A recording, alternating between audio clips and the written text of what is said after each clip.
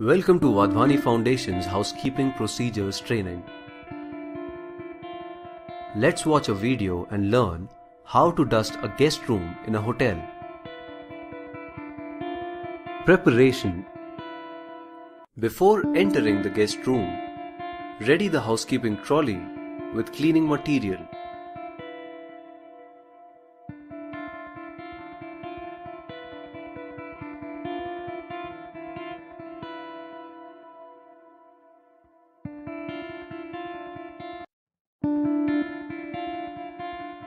Remember, a room should be dusted starting from the entrance in either clockwise or anti-clockwise direction. Procedure. For dusting doors and windows, fold the designated wipe 4 times and spray dusting solution on it.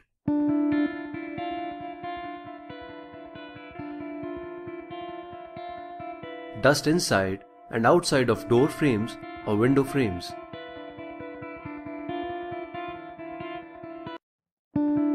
Dust the door knobs and other hardware.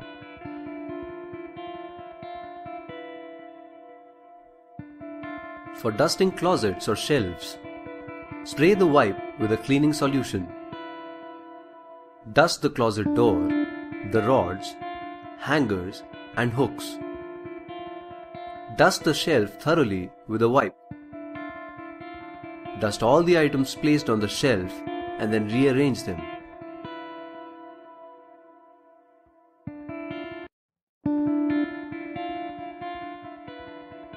For dusting appliances like the mini fridge, clean them with a wiping cloth. Open the mini fridge, dust all the items and place them back.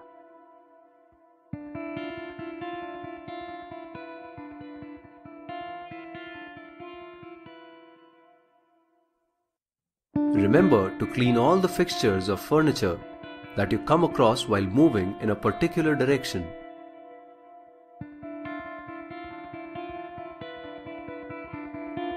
For dusting television and other electronic gadgets, use a microfiber cloth for dusting. Spray the cloth with disinfectant and dust thoroughly.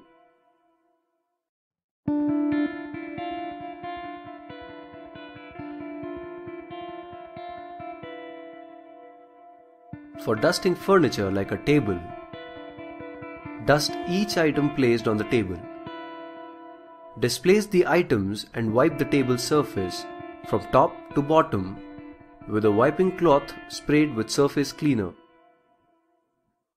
Rearrange the items on the table as earlier.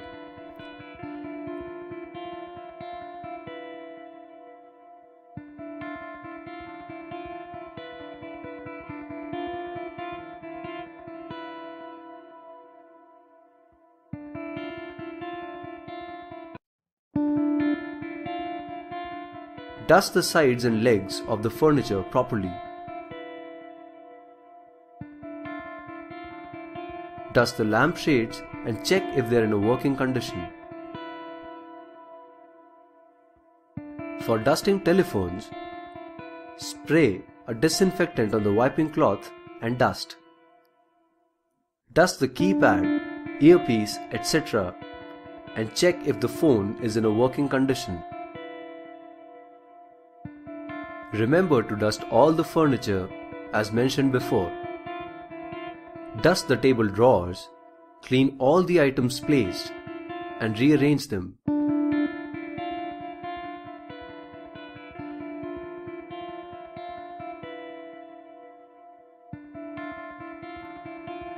Wipe all the parts of furniture thoroughly with a wiping cloth. As mentioned before, for cleaning windows, spray the cleaning solution on the cloth and dust the window frames. Use a glass cleaning solution to spot clean the window glass.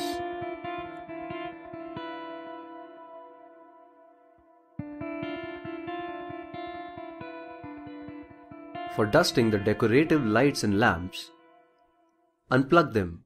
Dust each part with a wiping cloth. Check if they are in a working condition after dusting properly.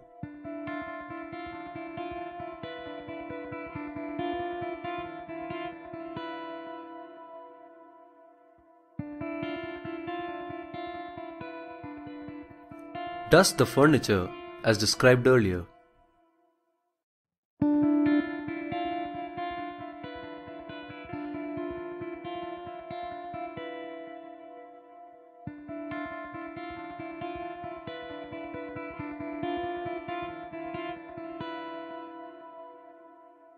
Wipe all the electronic gadgets, lamps, etc. in the way described earlier.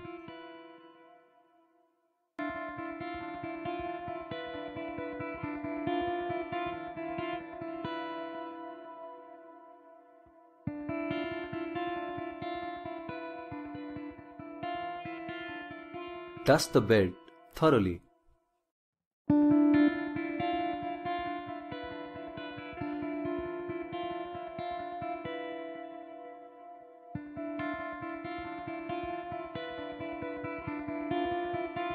Continue dusting in the same direction around the room. Dust the fixtures, furniture, electrical and electronic gadgets as mentioned earlier.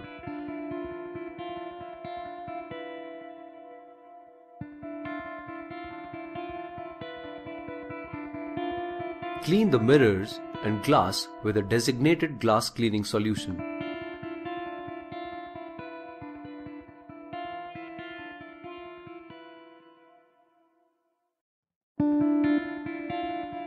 Dust the bathroom door in the way described earlier. Remember to use an appropriate cleaning solution for cleaning glass.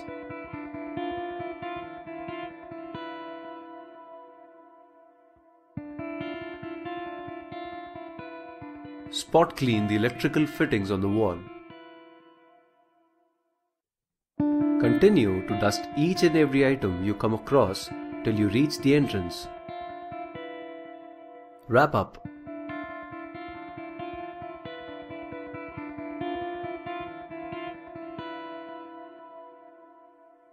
Ensure that all surfaces are clean and properly dusted. Make sure all glass surfaces and gadgets are spot clean. Make sure that all the items are arranged as per hotel standards. Hi, this is Dr. Jeffrey Payne at Payne Chiropractic Center. I want to talk to you a little bit about sweeping, vacuuming, that kind of thing in your low back. Whenever people sweep, a lot of times what they'll do is they'll lean forward like this and sweep. And what that does is put tremendous pressure on your low back. That's not good for you. So what you want to do is tough to bend your knees while you're sweeping. You look funny. So what you want to do is you want to put one foot in front of the other like this. That puts all the bend right here at the hip and at the knee so that you can move forward. The same thing with vacuuming. If you were vacuuming and you bend forward like this all day, people come in with low back the next day.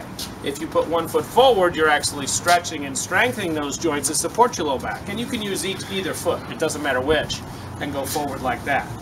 When you go to pick up and do the dustpan, what you want to do is that same thing. One foot goes in front of the other, and you go ahead and sweep the stuff into the dustpan. Up it comes, and you dump it out. Thanks for listening. If you do hurt your back or if something bad happens to it, you can always come to Payne Chiropractic Center. New patients get 2 exams or 2 x-rays, free examination, and we'll check you out. Thanks.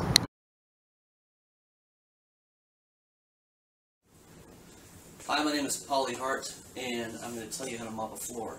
I'm not going to try to go over anything that you've already learned. I watched a video from eHow. They're idiots. So, you can get a shot of this, Jennifer. This is your basic mop system. This is the handle. It's got a little turnabout here. Get your head in there. This is a Scotch-Brite pad I put in just at the very top. Okay. This is your ringer. This is your bucket. You see, most of the time there are lines in the bucket to tell you what's too tall, what's doesn't have it. So you just kind of go with the bottom of the ringer. See that? Alright. What you need to do is you need to first move everything out of the way. Alright? Then you sweep it. That's the obvious stuff. Okay. Alright, and then you hit the trouble spots. Like let's say there's grease.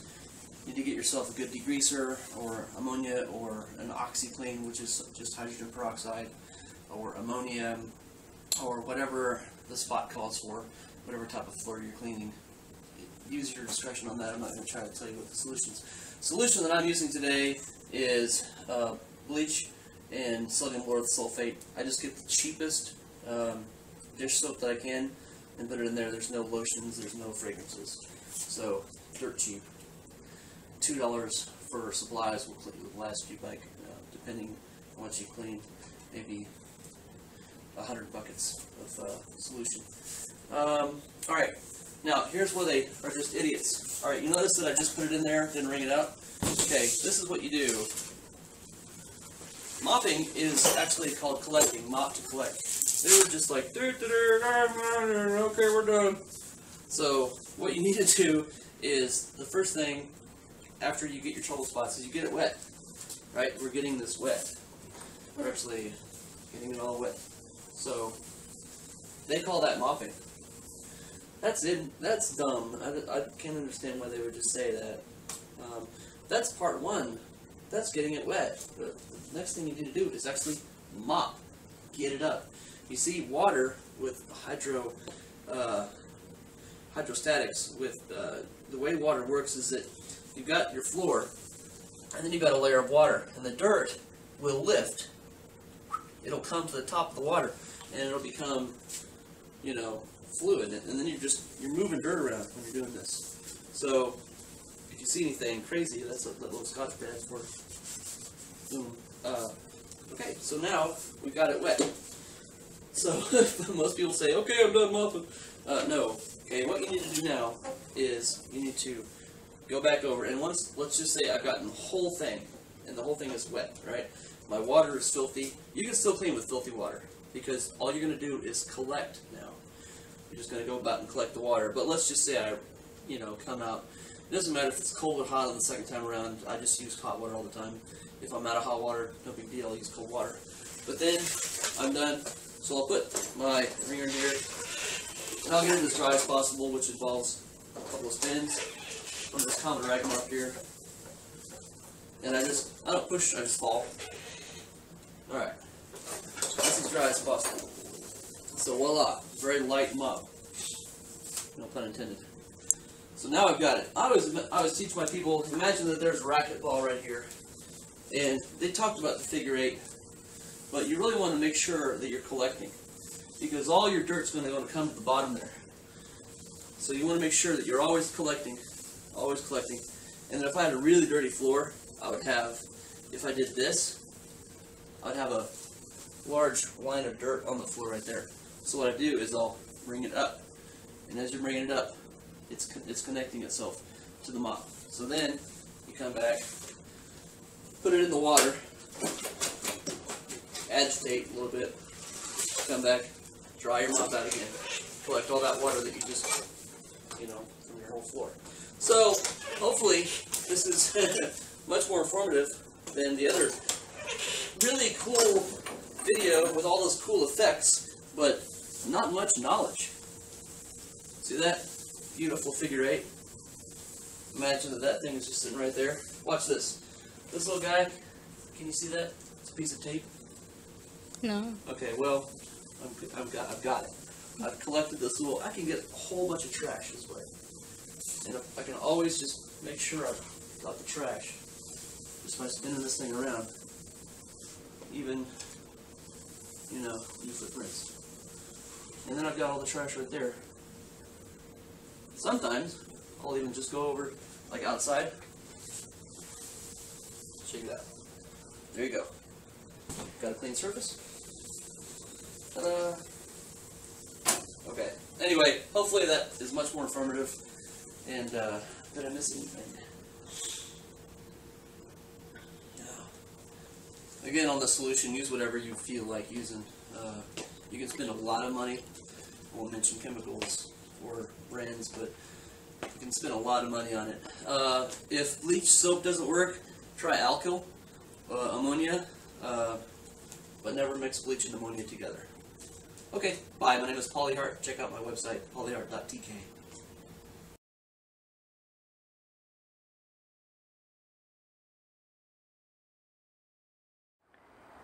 Hi there, my name is Dolores Van Bogart, and I'm going to show you a fast and an easy way to wash your windows inside and out just by using these two cloths. This is called a basic pack. You get a blue Enviro cloth and a purple window cloth. The window cloth is your polishing cloth, and you're going to use that fairly dry. My Enviro cloth is already wet and wrung out, so I'm just going to use it flat folded. When you wash your windows, you actually want to box the outside of your edges by going around your window frame and then go across the face of the window. You're knocking off all the dirt, the debris, the bugs, anything that hit your window or anything they left behind is getting trapped into the fibers of the cloth. I'm now going to take my spray bottle. When you're working outside, you especially want to throw a little moisture on your window before you polish it with your window cloth, just because the air around you is evaporating it so fast. So once again, just polish first around the outside edges of your window frame, then go across the face of your window. And you'll see you actually have a total reflective surface right behind you. Streak free and shiny, inside and out. It's a quick and an easy way to maintain windows, and it's environmentally friendly because all we're using is water. If you are already familiar with Norwex's products, I'm sure you have a fantastic consultant, but if you would like more information, please send me an email and I look forward to connecting with you. Have a great day.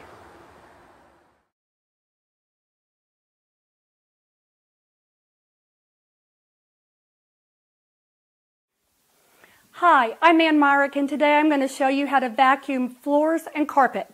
First, you want to pick up everything off your floor so you don't run into it with your vacuum. Get up any types of paper clips, bobby pins, anything that could hurt your vacuum. And then you're going to decide what kind of carpet you have. Do you have a short pile or a longer pile? And you can adjust the your vacuum to the length of the carpet. Then we're going to turn it on, and this is going to be loud. And you're going to do a back and forth motion on your carpet. And I like to go just a little slow to be sure. I'm going to turn that off for a minute. I like to go a little slow just to be sure that I get everything. Now, on your floors, on your wood floors, you can do the same thing, but you have this vacuum, and most vacuums will have a bare floor level that you can use. And you will do the same type of technique, go back and forth on your floor, and that is how you clean hardwood floors and carpets with a vacuum. I'm Ann Myrick. Thanks.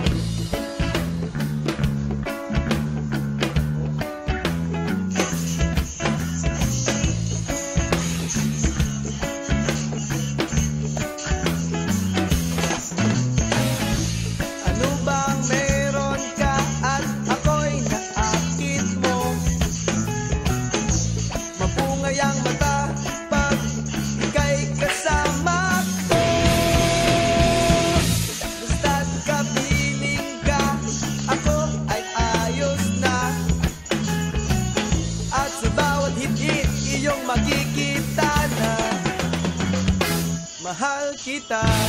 Kay sarap isipin na nariyan ka pag ako'y nalulumbay.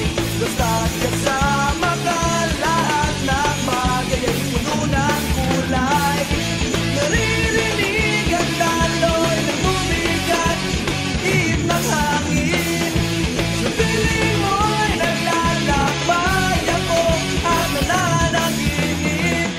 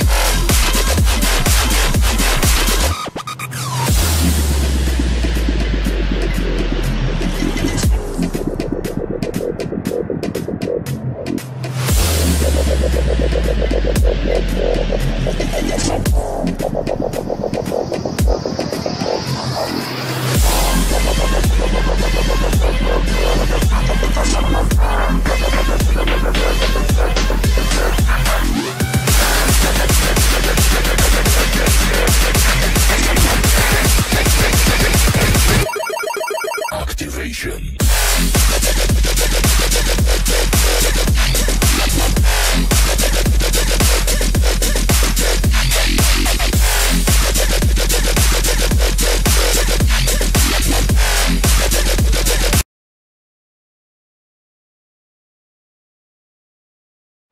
The first step in your polishing process is to put us down a slight amount of water. We've already cleaned the floor, so our surface is clean and film-free.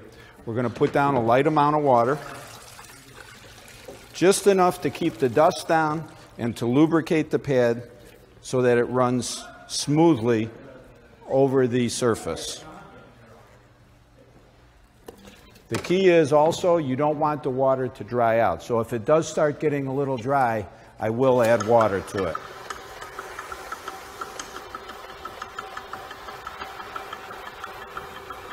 The surface should be covered counterclockwise so we don't shoot water all over. And you go over each section 6 to 10 times. You'll notice the product is working when the water starts turning milky,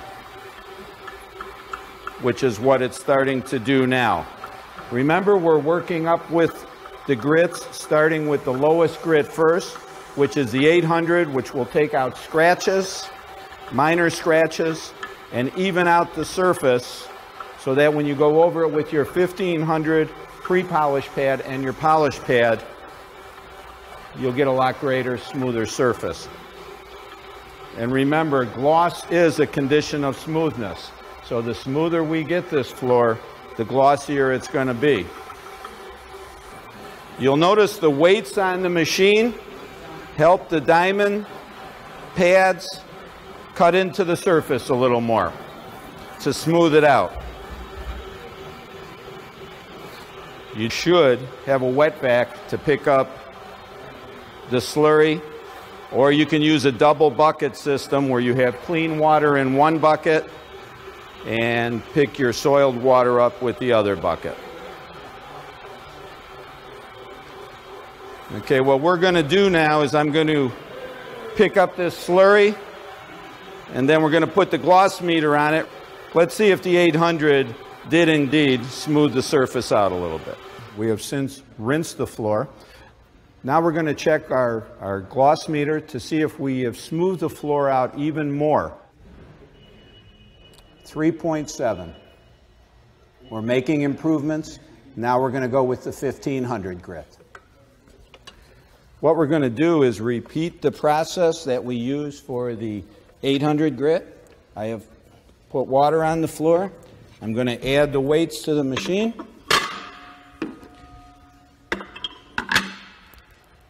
And we're going to go in a counterclockwise motion 8 to 10 times over the surface.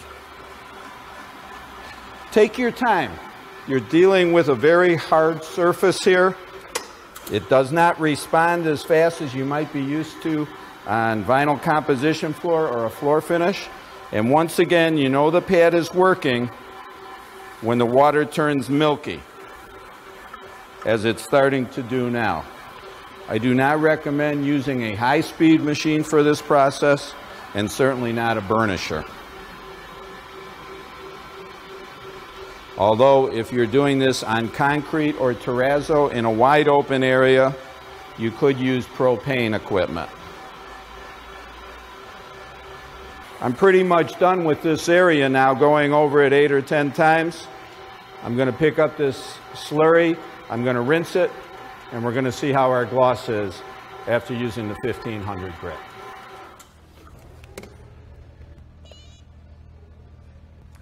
.8. Now we're going to put the 3000 in it, and this is where you should really see a noticeable difference to the gloss. Once again, we're putting enough water on the floor to lubricate. For your 800 and 1500, you use a little more water, and for your 3000, use a little less water. But once again, you don't want it to dry out. We're going to take our time and go over this very slowly, 8 to 10 times, because this is the part that the customer is going to see or that you're going to see. Some of you may be thinking, okay, I get the floor all glossy and looking good, but how do I maintain it? The 3000 is the pad you would maintain the floor with. You can put it on your automatic scrubber for daily cleaning. You can put it on your burnisher for nightly burnishing or a couple times a week. And you can also use it to touch up if you see any traffic areas. Natural stone care is a little more unique than putting a permanent type or water-based acrylic on the floor, because once you put those on the floor, you have to work with them and maintain them either by spray buffing or scrubbing and recoating. With this system, you don't have to. Anytime the floor starts looking a little dull, just come in and repolish it. Now, I could keep going over this and get it higher on the gloss meter, but I want to show you what 8 or 10 passes over the floor does for you. So I'm going to rinse this off thoroughly, then we're going to put the gloss meter on it and see what we come up with.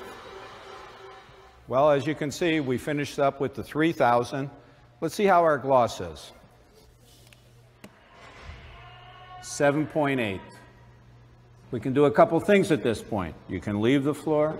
What I recommend doing while you have the floor in the condition you want it, or if you wanted to get it glossier, all you have to do is go over it a few more times and then impregnate the floor with a penetrating sealer. Your John Don rep can tell you which one is best for your needs.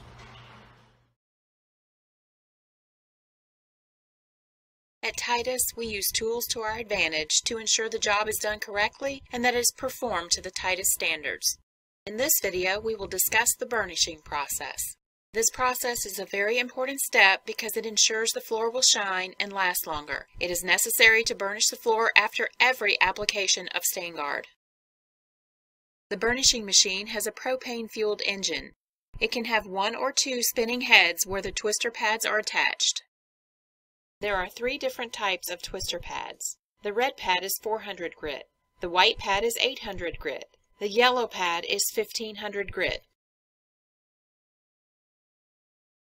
To put the burnishing machine in mounting position, tilt it back so the heads are facing out.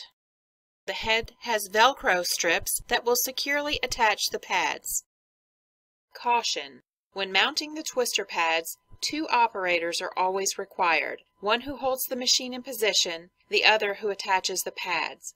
It can be very dangerous doing this operation alone, as the machine could fall, causing major injury. Once the pads are attached, put the machine in an upright position and turn on the propane.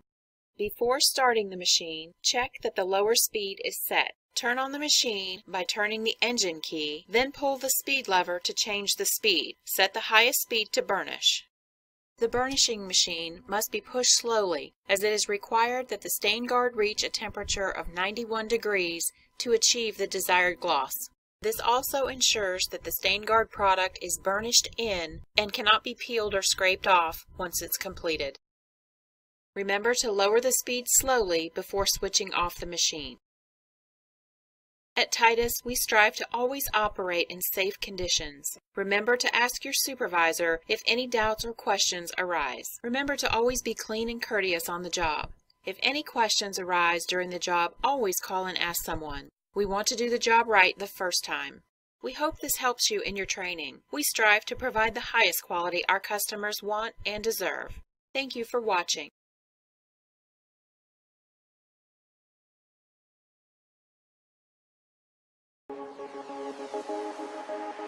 We start with a thorough walkthrough of your home, which allows you to address any areas of concern that you may have, and allows us to fully observe the areas we'll be working with. Once completed, it's time to start prepping. It's a simple step, but also one of the most important, as this ensures that your furnishings are safe.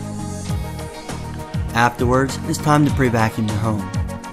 And while most of our customers regularly maintain their carpets, our industrial strength machine is sure to pick up any loose soils that may have appeared since your last cleaning. Next, we treat any spots or stains with the proper cleaning products for both the problem at hand and the type of carpet we're working with.